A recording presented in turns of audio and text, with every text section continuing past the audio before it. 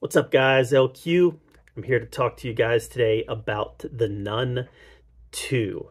Got to go see it, and what did I think about it? Well, first of all, I am a fan of the Conjuring Universe. Not all the movies have been good. Some of them have been not good, but I am a fan of the universe.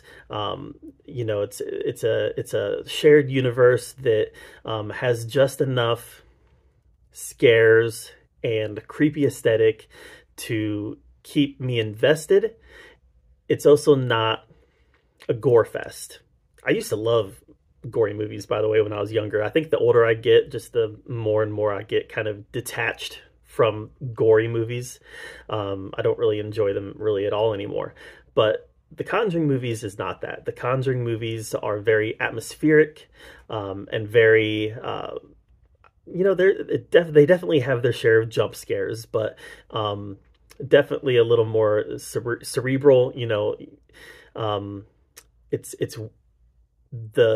the situations that our characters that are put in that can be a little scary. And the first Nun movie, I've only seen it twice. I saw it in theaters and then I watched it once on Vudu, and it didn't really stick with me like some of the other Conjuring movies have. I liked it enough, not enough to revisit it a lot, but it was a very claustrophobic, kind of a slow burn type of a Conjuring movie. And The Nun 2, I thought, was quite a bit better than the first one. It definitely expanded on the character of Valak, gave you more backstory, gave you more motivation, and also created a larger world for Valak to play in. Most of the action was taking place in this boarding school, but we saw a larger view of Valak's reach and what Valak actually wanted.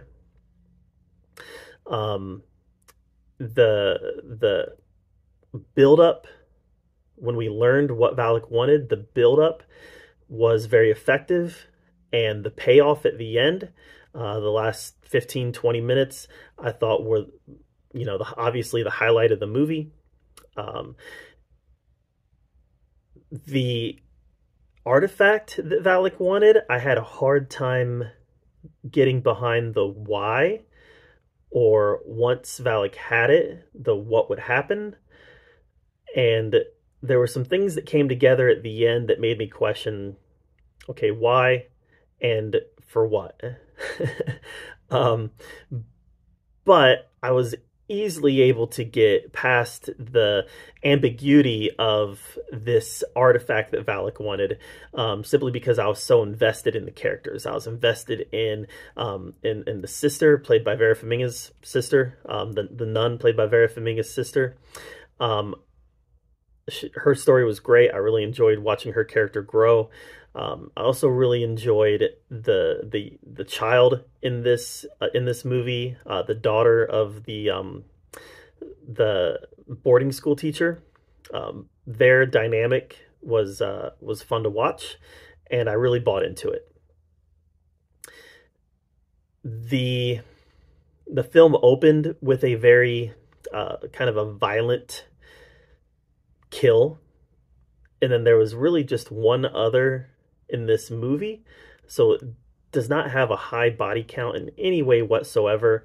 It was definitely more focused on the tension that was building throughout. So I liked this movie. I didn't love it, and I think that Valak is a hard character to really tell a compelling story about, because we've already seen the best Valak story in The Conjuring 2. So anything that comes after The Conjuring 2, I just feel like it's going to be hard to really get to that level. So that's kind of how I feel about it. It was a good movie, not great. I enjoyed it. Like the first Nun, I don't know if I'm going to revisit it a lot, but it was definitely better than the first Nun. So anyways, that's my quick take on it. What did you think of The Nun 2? Let me know in the comments below.